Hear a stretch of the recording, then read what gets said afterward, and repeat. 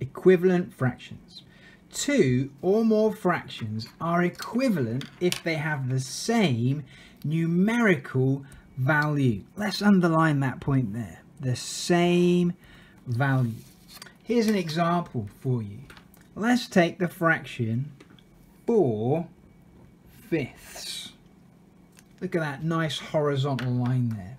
Well, here we have 4 bars drawn out. This top one is not split at all. It's not being divided. It represents one whole. Now, each of the other bars are the same length. This second one's been split into 1, 2, 3, 4, 5 equal pieces, as have the others. Well, I want to shade 4 pieces. 1, 2, 3, and 4. Now this is representing 4/5, because 4 out of the 5 pieces that are the same size have been shaded. Now let's look at the second one, with this one below it, which is also split into 5. But what if I split them even more? Just like that. I now have 10 equal pieces. Well, what if I shade 8 of these? 1, 2, 3, 4, 5, 6, 7, 8. This represents 8/10. Well, can you see that they are the same length? They are the same part of the whole. So 4/5 has the same value as 8/10. 4/5 equals 8/10. They are equivalent. In this third bar, it's currently split into 5 equal parts. But what if I split each of these parts into 3 smaller ones, all the same size? So that will give me 15 parts all the way along here. And what if I shade in 12 of them?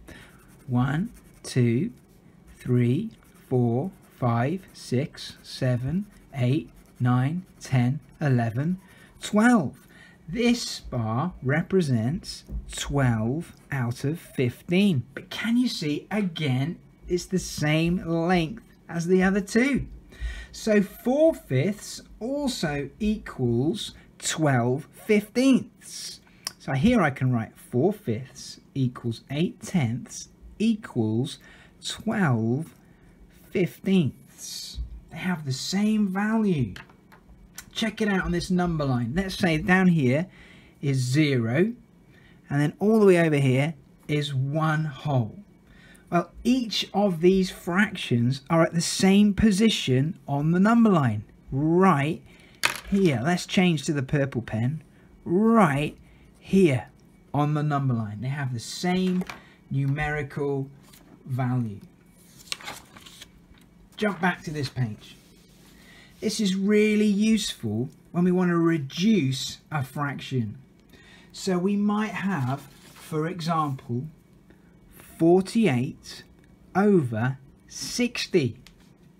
Well, that's quite large numbers to work with, but we could reduce this using equivalent fractions. For example, 2 is a factor of 48 and a factor of 60. So it's equivalent to 24/30.